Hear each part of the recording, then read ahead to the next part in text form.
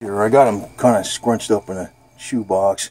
I'm going to put the lid on and put a plastic bag over it, and he's going in the freezer, and I'm going to call up the place tomorrow. He's going to be cremated. I'm going to do a proper burial for him and stuff. It's freaking just, you know, I'm going to get him a little shrine. So, sorry, little guy. Damn, if I would have known, I didn't think, but you know what? Even that 5 hours, he could have been done. I don't know. Nothing I can do, man. Shit. Yeah. He was poisoned. I'm almost guaranteed that. Gorilla tape over that. And I got this plastic bag, and he's going to go in the freezer. This box fits in there, no problem. I'm going to wrap the plastic bag up with Gorilla tape, too. So I got him in the freezer with the whatever. You know, then I'll call him up tomorrow. And I'll put him up next to Gold Digger. So... you know, I gotta watch. I don't know what the hell's going on. What the hell is going on, do you? Huh? That's you're the one that, how come you guys don't tell me where he was? God. She was going, yeah, because he was kind of like decomposing a little bit because she smelled something, but I'm surprised they don't tell, you know, he's right there, even these guys. What the hell's the matter with them? Right? You guys aren't conscious of things like you should be. Right? Especially you're the mommy. You're breastfeeding them all the time, weren't you? Huh? Anyway, he's going up there with Miss Tiffany Gold Digger, so I don't know. You know what? I'm really wondering why I'm not seeing so many cats around here too. And I'm thinking, somebody told me years and years ago that they poisoned the squirrels. And I'm thinking, yeah, and the squirrels or raccoons. And I don't know, but the thing is, I'm putting out, maybe just because he went, I don't know what the hell he did. It only takes, I guess, a couple bites or something to do it. Could be anything. Could be rat poison, for crying out loud. He could have went under somebody's house or in somebody's shed, and they put rat poison there. You know, could be anything. I don't know. Could just be a fluke. But right now, I'm kind of worried about this shit. I can't keep all these guys in here all the time, but Feather and Onyx pretty much stayed close by. But at least I know what happened to him. So anyway, what can I do?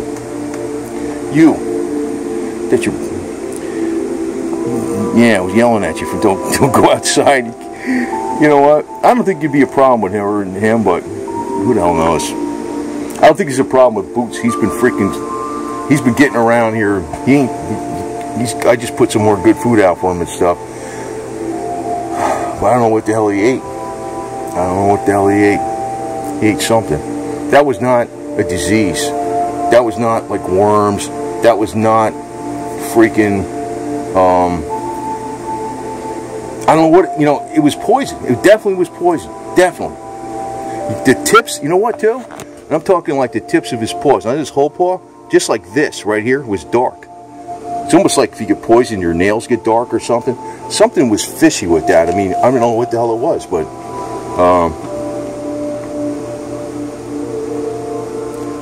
I'm not sure if I could have saved him.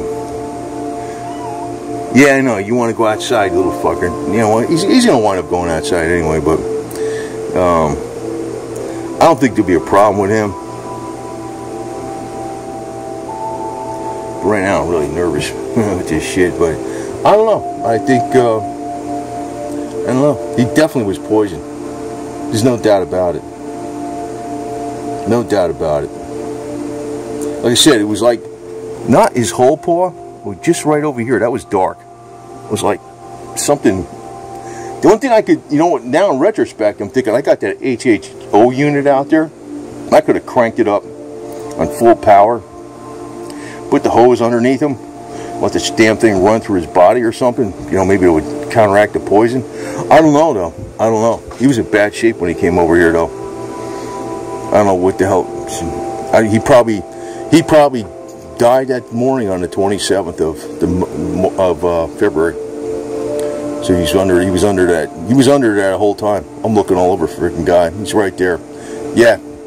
I didn't think of under the stairs in the back there. I don't know why I didn't think of that shit. I should have thought of that, but it was like, I got a feeling he was already a goner when I got up at 11 o'clock.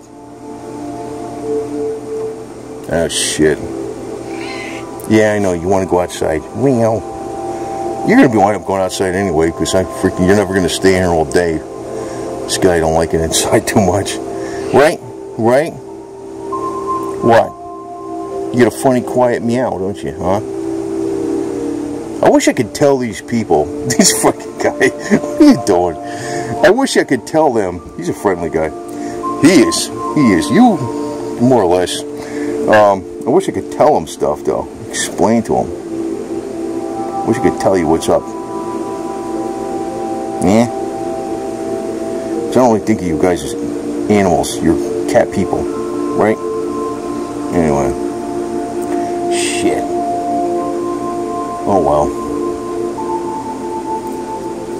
At least I know. Because man, I'm spending a lot of time looking into security cameras. I mean, it takes me a while to go through that footage because you can't go through it that fast because you can miss something.